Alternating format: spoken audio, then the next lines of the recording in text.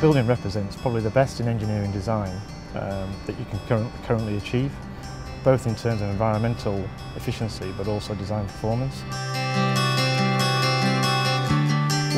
We're looking to try and embody and capture some of the founding principles of the cooperative movement, ones of equality, openness, honesty, and everybody working together collectively. It's that power of the collective that we're really interested in capturing within the building.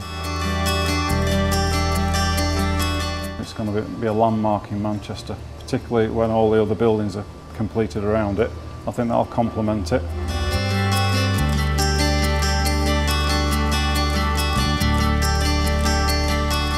Steel allowed us to look at quite an honest form of structural representation, and what I mean by that is that the building, if you look at it very simply, tells a very clear story about how the building goes together. You can see the beams, you can see the columns, you can see the roof trusses spanning across.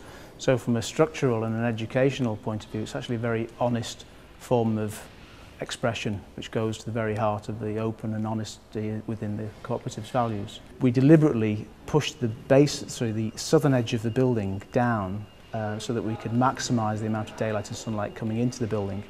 What that does is it gives the workers within the building an opportunity to look up from their desks and look out for a break or some visual comfort across the city or across the Pennines or across the Peak District.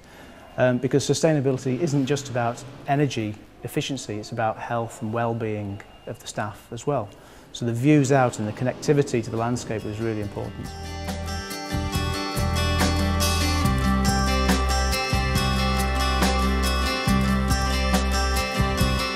One of the core design drivers was to come from a very passive environmental strategy. That minimises the use of energy in terms of heating and cooling the building. So working with our own internal environmental engineers, we came up with the strategy to use thermal mass. That's basically exposing the concrete rather than a suspended ceiling system. And the concrete acts as a heat sink, so in the hot weather it's able to absorb some of that energy, and then also in the cool weather it's able to release some of that energy to moderate the temperature within the floor plates.